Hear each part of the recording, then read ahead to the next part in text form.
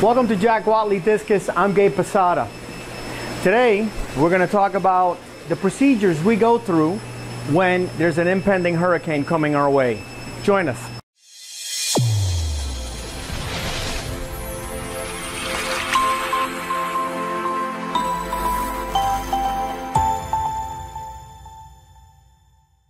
Thank you for joining us. The way we treat a hurricane is basically the same way we treat a shipment. During a shipment, we try to make sure that the fish don't eat prior to being shipped. Why? Because we don't want them defecating inside the bag, especially when there's no filtration system inside the bag. So basically, when a hurricane is announced that it's coming our way, we take precautions, and the precautions are 3 days prior to the hurricane supposedly touching down, which we all know we're going to lose power, we stop feeding altogether. Now, why do we stop feeding? Basically because what we end up doing is we end up doing massive water changes during that time. And so once you stop feeding your fish, they will excrete everything they have internally. They no longer need to digest anything, so they empty themselves out. On the first day, you'll notice that there's a lot of poop on the bottom of the tanks. We clean all that up and do a massive water change. Second day, same scenario. Third day, there's less because obviously they haven't eaten in 3 days. But by the time the hurricane gets here and the power goes out, all of a sudden now you've got crystal clean water. We try not to overcrowd the tank, so we spread the fish out throughout the hatchery. But at the same token, if the power does go out, there's nothing they can do to basically create ammonia because there's no poop coming out of them. They're in crystal clean water, and you know, that's what's going to save them. So we're lucky and fortunate, if you want to look at it that way, because obviously people who live in California and get hurricanes, not hurricanes, but rather earthquakes, they don't have the warning ahead of time. It just comes and you know, you're not ready for it.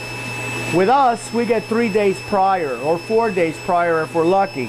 Now, in doing all these preparations, we're trying to save as many fish as possible. Obviously, we have generators at the hatchery, but for most people at home who don't, this would be a very, very simple way of, you know, salvaging as many fish as possible.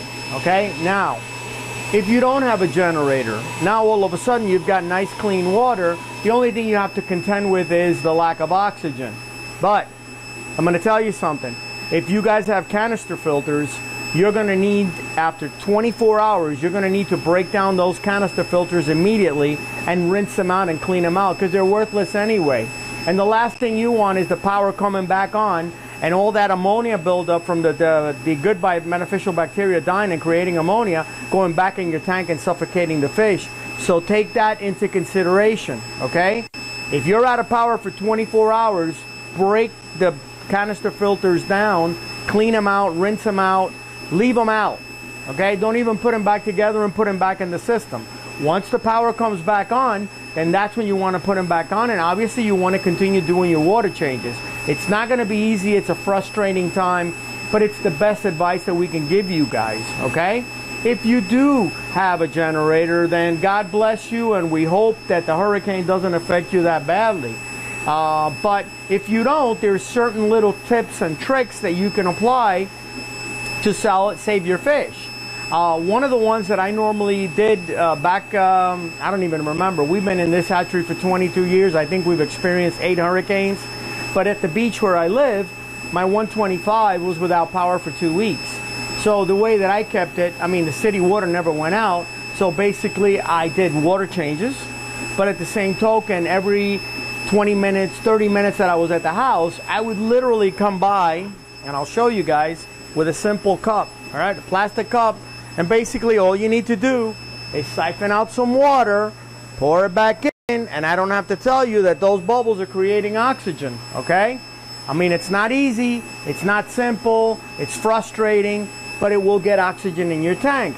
Another little dirty secret is you can actually use hydrogen peroxide. Now, what is hydrogen peroxide? It's water, but one extra molecule. So what you do is you take the same cup, you fill it up halfway with water. You pour a little bit of the hydrogen peroxide water in here, mix it up.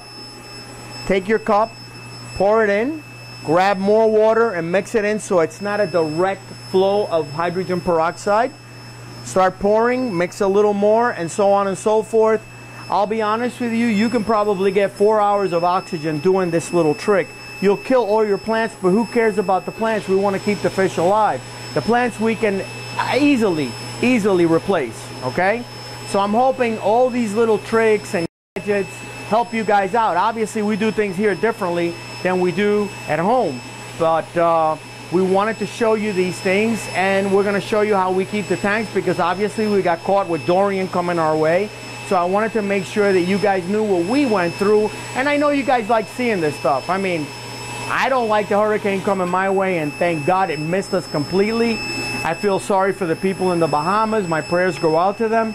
But nonetheless, this will be hurricane number 9 since I've had the hatchery. So pretty much I've learned over the years what to do and what not to do in order not to lose fish. Okay? I hope this information is helpful for you guys.